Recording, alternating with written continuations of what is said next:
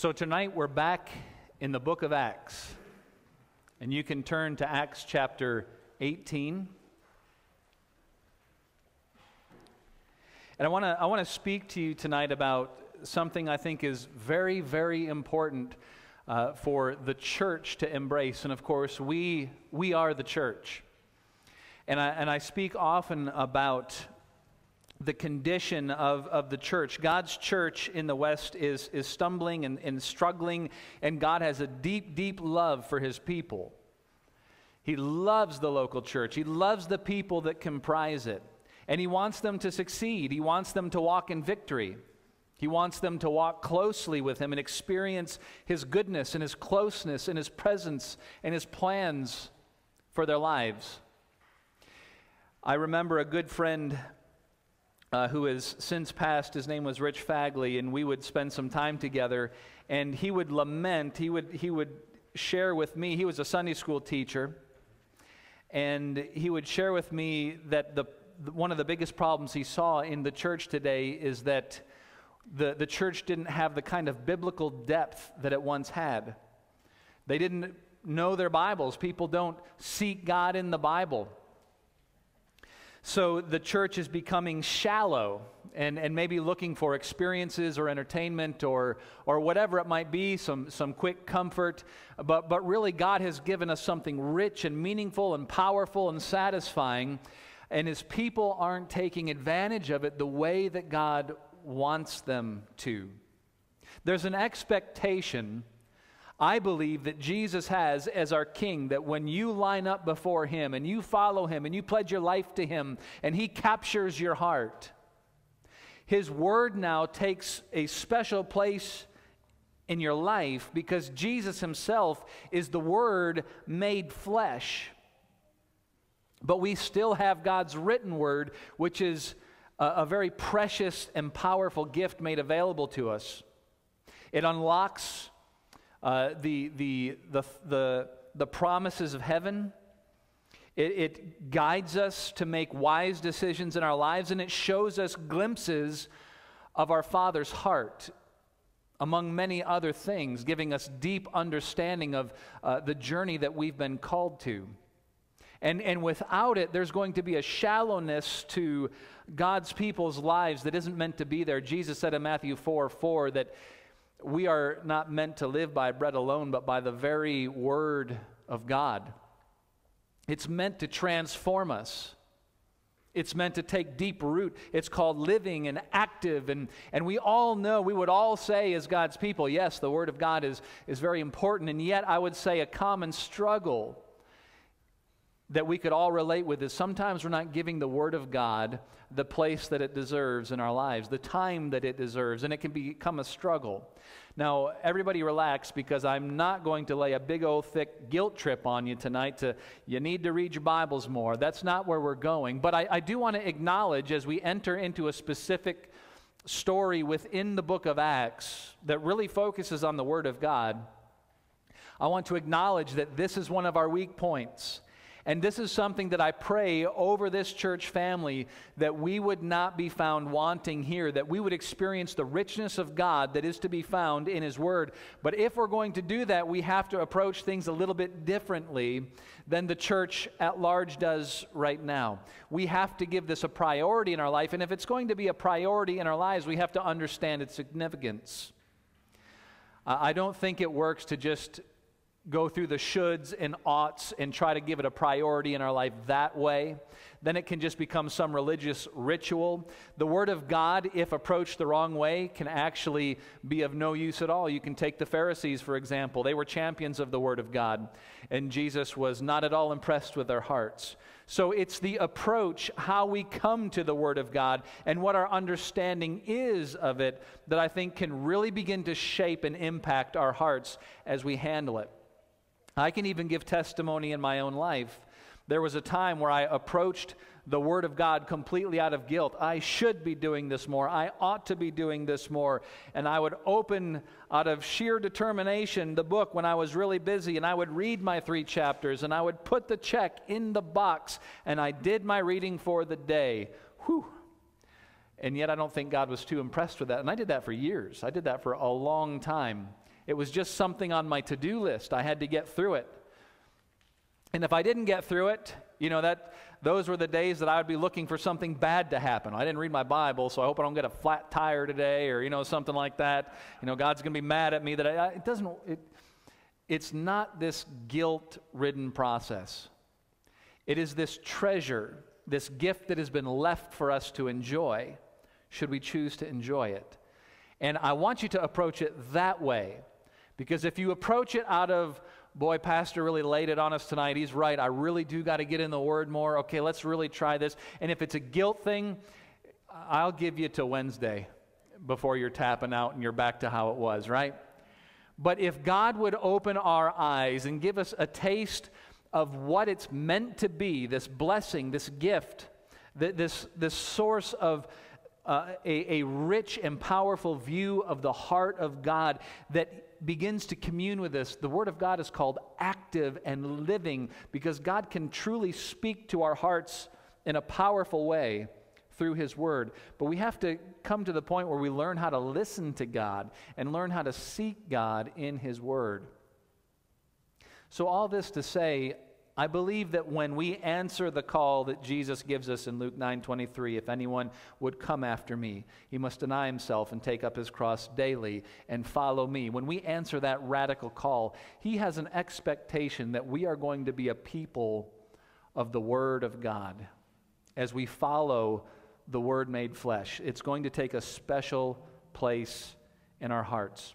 So I'm going to be talking to you about a man named Apollos, who is mighty in the Word. I love that. I think that's how the King James puts it, and I absolutely love that title. Wouldn't that be awesome if from the Holy Spirit's point of view, you were labeled as someone who was mighty in the Word? Man, I want to get there. I want to follow after that, and there's so much. All of us are on that journey, and we have that opportunity. So we're going to take note of the man named Apollos tonight. So by very quick review, we're getting ready to go into the third journey, the third missionary journey of Paul. The first journey, we were there in Acts 13 and 14. This is where Paul went to Galatia, the first Roman province. And in Galatia, he was in Lystra and Derbe and Iconium, Pisidian Antioch. He's planting churches there. People are coming to know Christ. So he's got these little baby congregations all over. And several times through the book of Acts, he's going back there because he's not just an evangelist. He's a disciple maker. He's going back. How are you guys doing? Let's correct this area. Let's grow deeply. And he wants healthy churches, deep disciples and healthy churches beyond just straight evangelism. For the Apostle Paul makes him a powerhouse in the kingdom of God. So he's actually going, you're going to see in the text, he's going back there in verse 23 to check in on those young churches in Galatians, in the province of Galatia. And of course, that's where we get our first book. The book of Galatians that Paul wrote was the very first epistle that he wrote, and it was circulated through those little churches. And then the second missionary journey was back in Acts 15, 16, 17, 18, coming through those chapters. And that was his call to Macedonia, also to Achaia, kind of northern Greece and southern Greece. And he planted churches in Philippi, in Thessalonica, Athens, Berea, Corinth. Some of the churches we're quite familiar with. And out of that trip, he wrote First and Second Thessalonians as he's writing and instructing the Thessalonians. Thessalonians, back in Thessalonica. You guys help me out here if you see I'm struggling. So with that behind him, he is now entering just at the very beginning of his third missionary journey, which is going to primarily focus in Ephesus. But we'll get there. I don't want to get ahead of myself. Tonight, I want to pause as we're setting the stage with this man named Apollos, someone who ended up working alongside Paul. They became co-laborers that we read in the book of Corinthians. So in Acts chapter 18, let me just begin with that introduction in verse 23. It says, after spending time in Antioch, Paul went back through Galatia and Phrygia, visiting and strengthening all the believers. This was such an important thing that Paul did, as he would strengthen those believers that he had already planted in those churches. So now we're going to learn about this man named Apollos, and I'm going to begin in verse 24, and in verse 24 and 25, you're going to get this snapshot biography about who Apollos was. It says, "Meanwhile, a Jew named Apollos, an eloquent speaker who knew the Scriptures well, had arrived in Ephesus from Alexandria in Egypt. He had been taught the way of the Lord, and he taught others about Jesus with an enthusiastic spirit and with accuracy. However, he knew only about John's baptism." So let's get a snapshot of who this guy was. He's an intriguing guy because he is, first of all, a Jew, born into a family of Jews. He's from Egypt, specifically in Alexandria. That city was built by Alexander the Great, and there was a large establishment now of Jews in that city. And it says that he had been taught the way of the Lord. So in this Jewish colony, they estimate maybe around 100,000 Jews were there at this time. Someone had introduced him to the teaching of Jesus, and it was connected to John the Baptist. Maybe it was John the Baptist's disciples, maybe it was John the Baptist himself, or someone connected there. But he had been taught about who Jesus was from the perspective of John the Baptist. So then when he learned that Jesus was the Messiah, because that was John the Baptist's perspective, he was looking forward to the Messiah to come. When he saw Jesus, he said, "Behold, the Lamb of God who comes to take away the sins of the world." So when Apollos gets this instruction, he begins to teach others about Jesus accurately. In other words, he starts using the Old Testament to prove, yeah, Jesus is the Messiah who we were promised, who is coming.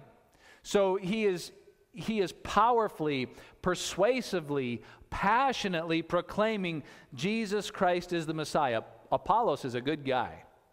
He is a great man. But very interestingly, even though all that was the case, he only knew about John's baptism. Apollos had insufficient information. Now, I do believe that Apollos was saved. I do believe he understood enough about Jesus Christ as the Messiah to understand who he was and to receive him into his life and to carry out the ministry as far as proclaiming Christ. But let's talk about the difference. If you only know about the baptism of John, what's the difference between the baptism of John and the baptism of Jesus? Like what's missing?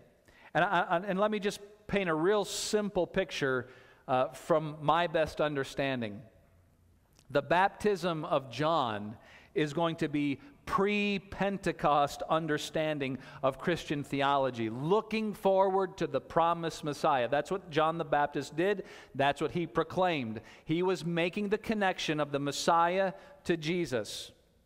But it's pre-Pentecost. Jesus, as he taught the baptism of Jesus, this is a deeper Christian theology, all right? This is going to include the coming of the Holy Spirit. John's baptism was about repentance, very important. Jesus' baptism included the coming of the Holy Spirit, extremely important, but lacking in John's theology. Jesus would have been teaching about the birth of the church, extremely important to know, lacking in John the Baptist's theology.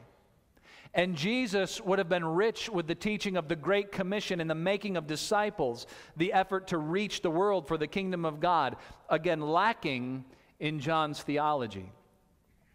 John's theology, John's baptism was that of repentance and water, but Jesus' baptism was a baptism of the Holy Spirit and fire and included this more encompassing picture of what is going on. And Apollos was lacking that.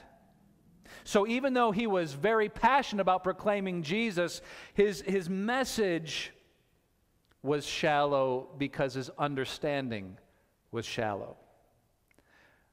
But God is going to help Apollos along. He sends to Apollos a couple named Priscilla and Aquilla.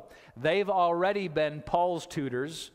They've come alongside of Paul and ministered to Paul. They have a special relationship with Paul. So now they're going to be ministering to Apollos. Listen in verse 26. When Priscilla and Aquila heard him preaching boldly in the synagogue, they took him aside and explained the way of God even more accurately. So again, I want to emphasize, Apollos didn't have anything wrong. He was proclaiming Jesus, his death, his burial, and his resurrection as the Messiah that God had sent. But as Priscilla and Aquila are listening, they begin to put together his preaching is missing something. There's no mention of the Holy Spirit. There's no mention of God's program to reach the Gentiles. There's big missing pieces in his theology. So let's help him get even more accurate. Let's help him hone in on everything that has to do with the new covenant here. And so they take him aside and do this. Now, this is really interesting because Apollos is a man who stands on the Word of God. This is the foundation of his ministry. So he is doing two things with the Word of God. Number one, he is proclaiming it, everything that he knows and understands, and at the same time, he is receiving it and growing. Now, Apollos sets a great example here because this becomes a stumbling block to many Christians who want to begin to share what they're learning about God. I often hear this, and it's a struggle I've had. Well, I want to share what I know, but I don't know enough yet. I don't know the answers to a lot of the questions. So I'm going to continue to study, and when I know a lot more and I can answer people's questions, then I will begin to teach and share the things that I am learning in Scripture. Well, it is important that you never stop learning. However, I don't find the model in Scripture to wait until you have this book all figured out and then begin sharing, to wait until you can answer all people's questions. Let me tell you what, I am decades away from that position. I am nowhere close to being able to answer everybody's questions. There's this freeing phrase that you can use when someone asks you a question you don't know. I don't know, I'll look into that, all right? Stick that one in your back pocket and you can get going now and just be honest. Don't pretend to be some biblical superstar and that you have all the answers. Just be honest with people. Here's what I've figured out so far, and it's pretty awesome. Let me share it with you. And if they say, well, what about this? That's a great question. I don't know. I'm going to look into that. And get back to them. It will press you to become a student of the Bible yourself. Almost on a weekly basis, I get questions I don't know the answers to. I know the answers to a lot of questions, and there's a lot of questions I still don't know the answers to, and I still have my own questions that I haven't figured out. That's all okay. None of that is a threat to me sharing what I do know. And you can't allow that to be a hindrance in your life. So Apollos is modeling this so well. He's proclaiming accurately what he has learned about Jesus, and he is still growing and learning about Jesus as he's doing it. He's not too proud. He's still teachable. I think this is just a marvelous example about what the discipleship process looks like. You should have someone pouring into your life, and you should be pouring into somebody else's life. And both things should be going on a regular basis. I believe that this is the design. This should be just the practice and the standard as we are studying the Word of God and growing together in community. So God sends Priscilla and Aquila, and this blesses Apollos. He learns the way of God according to the Bible even more accurately. So he's growing. So let me turn to verse 27. Apollos had been thinking about going to Aquilla. And I need to interject here. Corinth is a city in Achaia. So that's where he ended up going. So when you think Achaia, think that a big chunk of that is Corinth. And the brothers and sisters in Ephesus encouraged him to go. They wrote to the believers in Achaia, asking them to welcome him. When he arrived there, he proved to be of great benefit to those who, by God's grace, had believed. So here he's looking to go to Aquilla. We know he ends up in Corinth. And something really interesting happens here that I want to point out. Because he ends up ministering in Corinth while Paul is ministering in Corinth. Now, Paul got there first. Then Apollos comes in, and while Paul has kind of done his evangelistic sweep through there, Apollos comes in with what he knows about Jesus. And I would, if I had to put the two side by side, from what I read in Scripture and the way that people are reacting, this is what I would say. Paul is a powerhouse in his theology and understanding. He may not be the most eloquent speaker, but you can't help but fall in love with him because of his heart for God.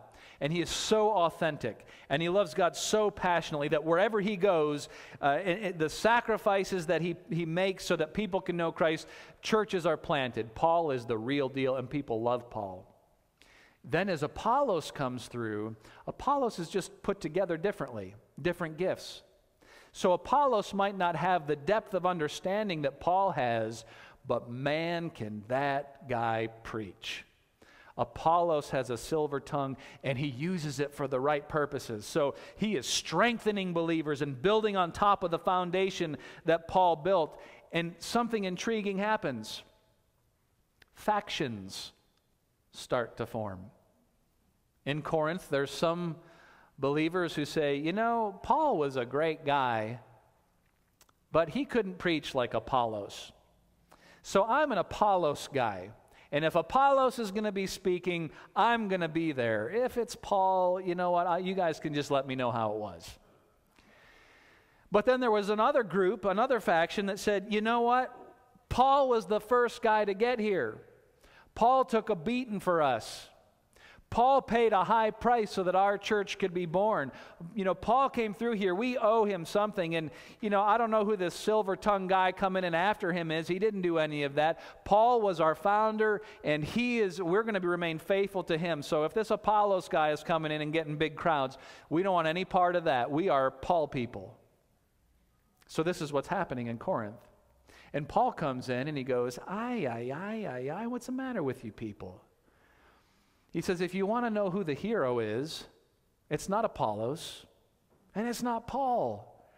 When I came through and planted this church, I'm pretty sure that I said Jesus was the hero. So what are you doing with Apollos and Paul? So let's go. I want to actually show you how this plays out a little bit, and it's in 1 Corinthians chapter 3. If you have your Bibles, turn there, because I want you to hear the instruction of Paul as he's dealing with the people who are not responding very well to Paul and Apollos' ministry together. 1 Corinthians chapter 3. If you're there, say amen. Amen. If you're still looking, say, oh me. All right, sounds like most of you are there. 1 Corinthians 3, verse 4. Paul says this, when one of you says, I'm a follower of Paul, and the other says, I follow Apollos, aren't you acting just like people of the world? After all, who's Apollos? Who is Paul? We are only God's servants through whom you believed the good news. Each of us did the work the Lord gave us. I planted the seed in your hearts, and Apollos watered it, but it was God who made it grow. It's not important who does the planting or who does the watering. What's important is that God makes the seed grow. The one who plants and the one who waters work together with the same purpose, and both will be rewarded for their own hard work. So if I dropped all the way down to verse 21, Paul says, so don't boast about following a particular human leader. I tell you what, it is important, I think, to give thanks to God for faithful Bible preachers and gospel proclaimers that have influenced your life. That's a good thing. But we cannot allow ourselves to get hung up on people, names, personalities like they're the hero. We're all servants of God with different gifts. And as soon as you begin to do that, we're losing sight of who the hero is. We're losing sight of who we're following. So we have to be very careful that we don't become followers of David Jeremiah or followers of Chip Ingram or we could throw 100 names out there. Or followers of John Green. We are followers of Jesus Christ. This is really, really important. It really is. Because it would break my heart if anybody got to the position that they were listening to my voice instead of Jesus' voice. Do you understand? So this is what can happen. This is where trouble starts. When you start hanging on to a human personality, when you start getting too stuck to the people that God has given to build His kingdom instead of tying your heart directly to the King. When you tie your heart to the King, you can appreciate His people, but your eyes stay fixed on the King. But if your eyes start to focus on the people and you start to get too close and hang on too tightly to one of God's servants, we need to understand God's servants are all extremely flawed. We have to make sure that we hang our hearts and tie our hearts to Jesus Christ alone. That is something that's very, very important to me in this ministry. It's extremely important to me that hearts are being tied directly to Jesus, not to people. We need to be followers of Jesus. I want this ministry to produce people who are truly followers of Jesus Christ. So Paul was giving instruction to the Corinthians who struggled with this. Well, I like this guy, and I like the way this guy preaches. Well, I like the points this guy makes. Paul says, make sure, and do this check in your own heart. Make sure that it's Jesus that you're chasing after. Make sure that when you come to the Haskell house on a Sunday night, that you're here to hear from the heart of God, whoever might be bringing the message. And make sure that the message is coming from the Word of God, because that is what holds the heart of God. This is why the Word of God is so very, very important. So let's get back to our story with Apollos. There's not a whole lot left. So he says, in verse 28 is the last verse in this chapter, he refuted the Jews with powerful arguments and public debate. Using the scriptures, he explained to them that Jesus was the Messiah. Now, you know that the heartbeat of this ministry is to make disciple makers. My prayer over each of you is that as you follow God, not only do you become the disciple that He's called you to be, but that you become the kind of follower that produces the fruit of other disciples in your life, that produces the fruit of other people seeking after God because of their time spent with you. That is the influence that you have on people. Apollos was really good at this. So I just want to take some very simple, basic notes on him. The first thing that I noticed, church, is that Apollos was a man of the Scriptures. If you want to be an effective disciple maker and an effective disciple at all, you must be a person of the Word of God. You can't skip this. You can't do a 7-day fast and then get a Sunday meal and become mighty in the Word of God or become mighty in anything in the Lord. This is our foundation. This is our source of truth. You can find truth potentially outside of the Word of God, but the Word of God is the test of all truth. Everything you find in here is absolutely true and is necessary for us to be able to grow deeply in God's plan for our life and in our relationship with God. So we must become students of the Scriptures. It also tests our heart. You know, it's interesting. When my mother passed away a long time ago, one of the first things that I did is I began to go back through some of our correspondence, emails that we had written, letters that were exchanged, and those became very, very precious to me. They meant something to me because we had a relationship together. Rich, when Carolyn passed, one of the first things I did is I started reading the texts. I just read the exchanges that we had, and it brought a little bit of comfort. It made me smile. I ended up going back to a little silver box that I had where I had something that Carolyn had written to me, and those things became a treasure to me. Jesus has left us His Word, and He has gone to be with the Father. He has left us His Spirit as His gift, but we have this treasure that reveals His heart, and if He really is the object of the affection of your heart, that Word is going to be something that is precious to you because it holds His heart. I think there is an indication that something is out of line in your relationship in your heart with the Lord when the Word of God gets neglected over extended periods of time, when it holds no interest to you. This has nothing to do with laying guilt on anybody. I think there's just something dinging on our dashboard when we can go week after week after week as the pattern without getting into the Word of God. Something there is saying, I really don't treasure this. I'm really not interested. I have a lot of other busyness, a lot of other affections in my life that I just can't get to this. I'll just listen to something on Sunday or on the radio or something like that. I would challenge you that as your love for the Lord grows, your hunger for His Word will also grow. And understand this, when you pick up the Word of God, it's not to become really smart in all the Bible stories. Who cares about that? Understand that the Word of God reveals to you glimpses of the Father's heart. And that is a treasure to the followers of Jesus. And that is how we read the Word of God. Yes, I understand it's important that we study to show ourselves approved, a workman that needs not to be ashamed. There is an element of work there. We need to understand holistically how the Bible fits together and do the hard work to piece that together. But also understand that when you open your Bible, the very first prayer that you ought to utter is, Holy Spirit, help me to see the Father's heart as I read from these pages. Make it relational. Don't make it a study in academia so that you're a smarter Bible student. That will produce a Pharisee.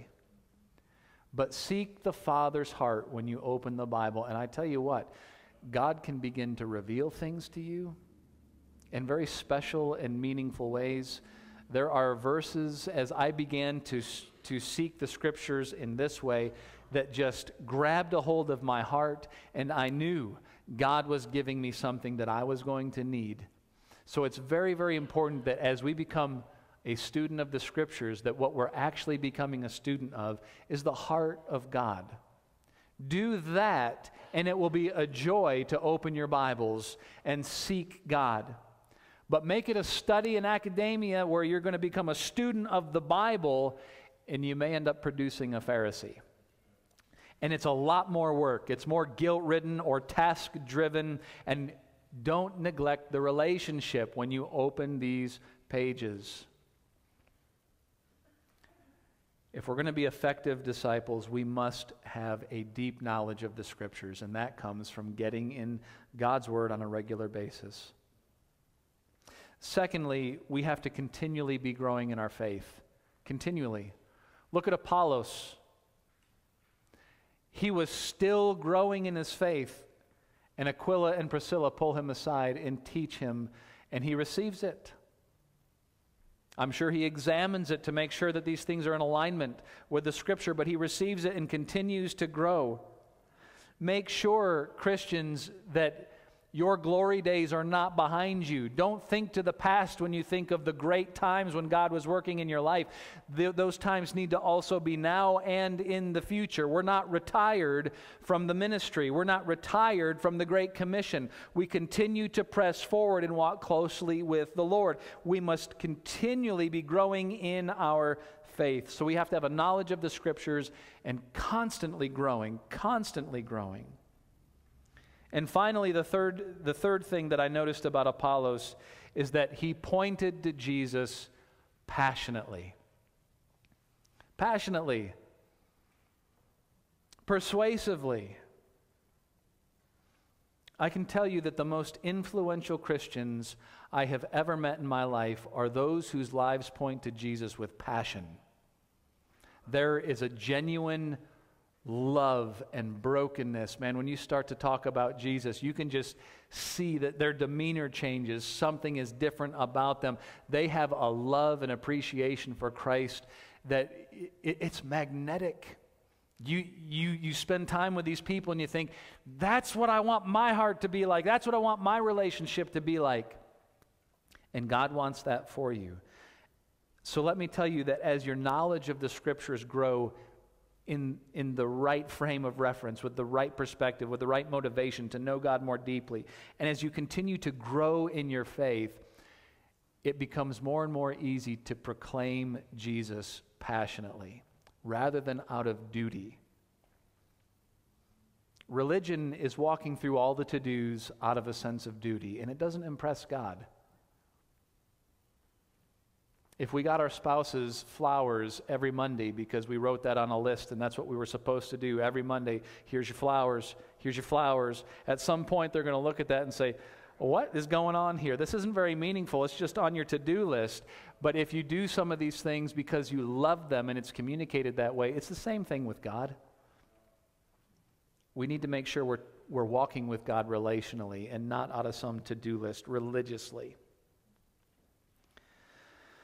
So I think this challenge that we have from Apollos can be such a healthy one, and I don't want to belabor the point, but let me just simply say, when it comes to applying what we learned tonight, listen, I can give you the read the Bible in a year plan. That's fine.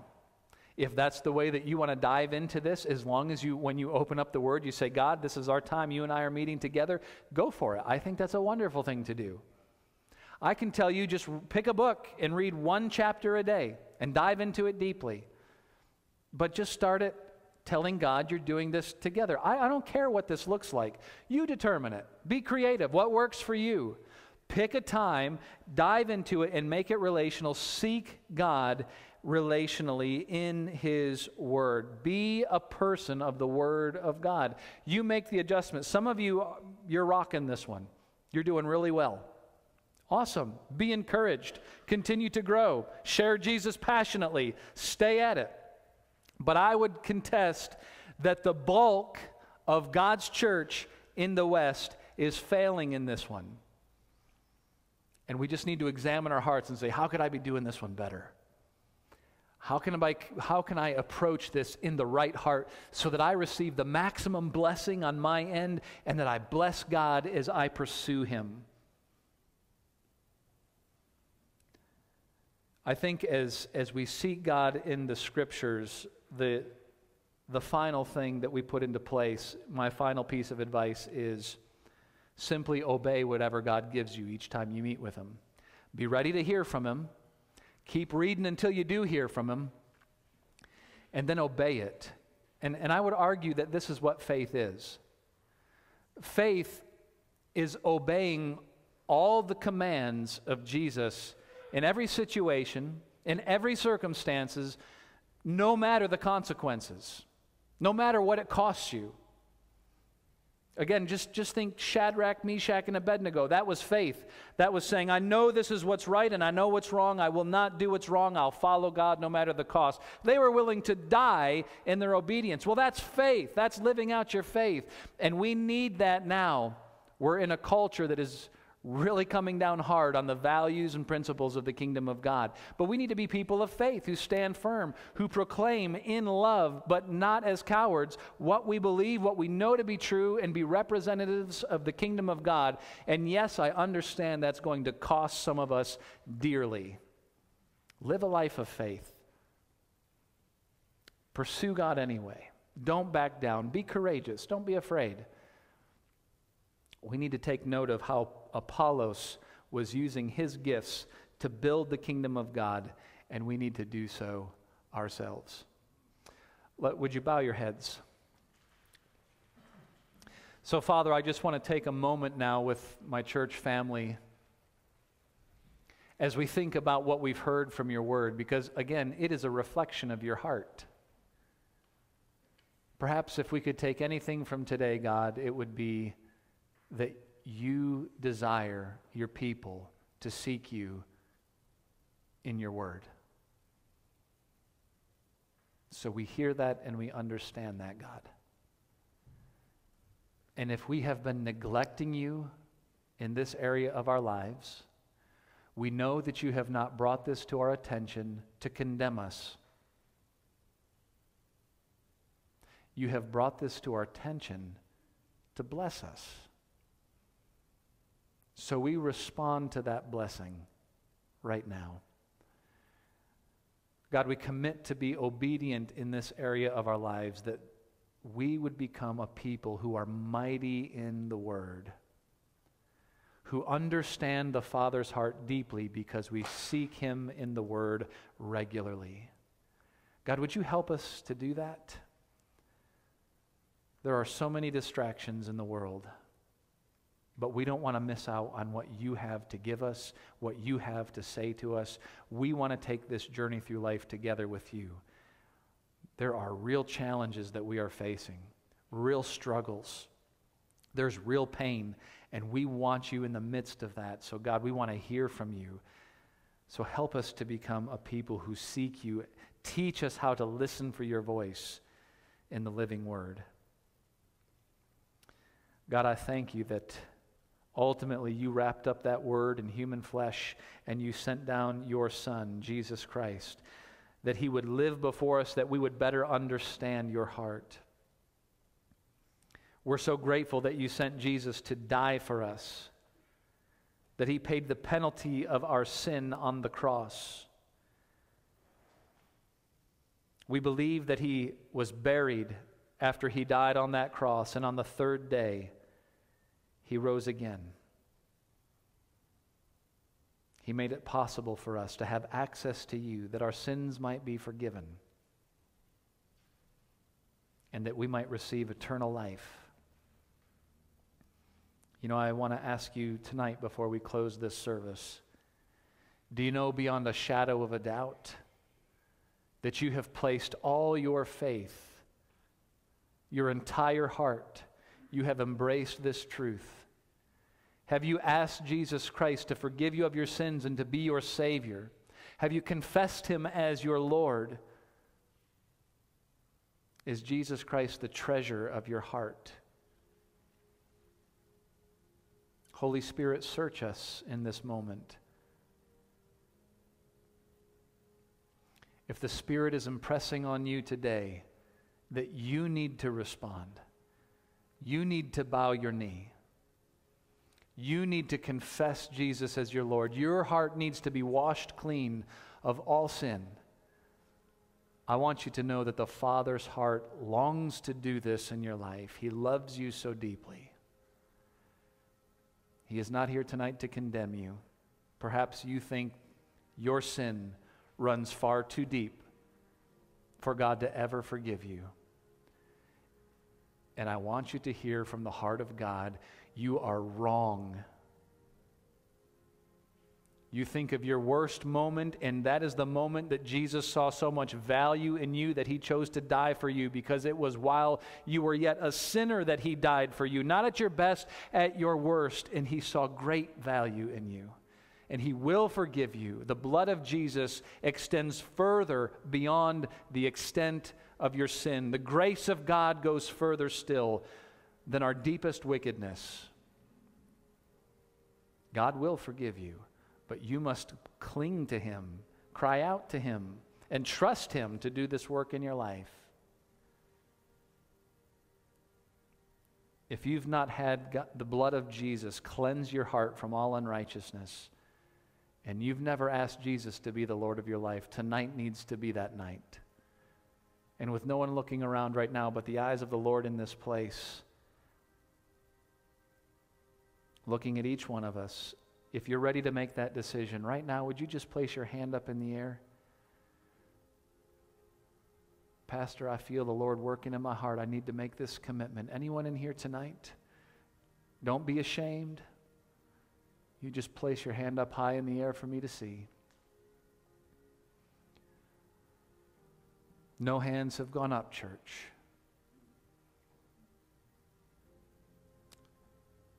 So I pray as we leave this place tonight, as we conclude our time in the Word, that we would receive the truth that God has given to us, that we would be encouraged and excited about what God holds for us as we put this into practice.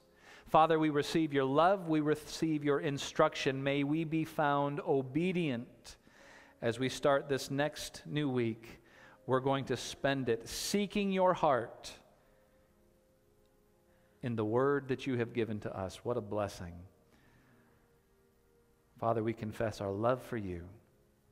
Thank you for this wonderful church family. Thank you for our Savior and our King and our Lord, Jesus Christ. We pray this in his name.